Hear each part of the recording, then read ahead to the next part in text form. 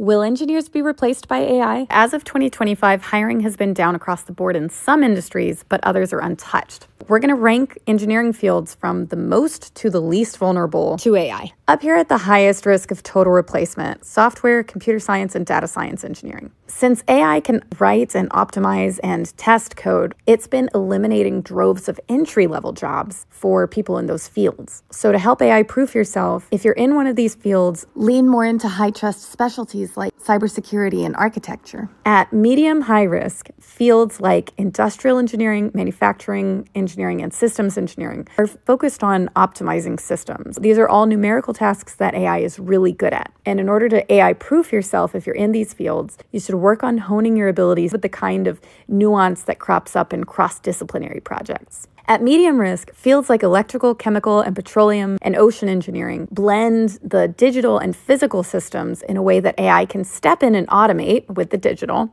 as long as they have the right sensors. Similar to everything I said above, you can work on AI-proofing your career by developing more creativity and cross-disciplinary nuance, and always honing high ethics in human safety and responsibility. That's the kind of thing that we will always want humans in charge of. At medium-low risk, fields like mechanical, nuclear, aerospace, and biomedical rely more strongly on the physical world components and also safety-critical systems. So AI can be a huge help in these fields, but humans are essential. Along with what I've mentioned before, you can AI-proof your career by being a lifelong learner, particularly with regulatory requirements in your industry. The lowest risk fields are civil, fire protection, marine and naval architecture, structural, and environmental engineering, all of which lean the heaviest on site-specific knowledge and regulatory compliance. AI cannot touch the unpredictable, highly dynamic real world yet. So you can AI-proof your career with all of the above and by excelling at field work.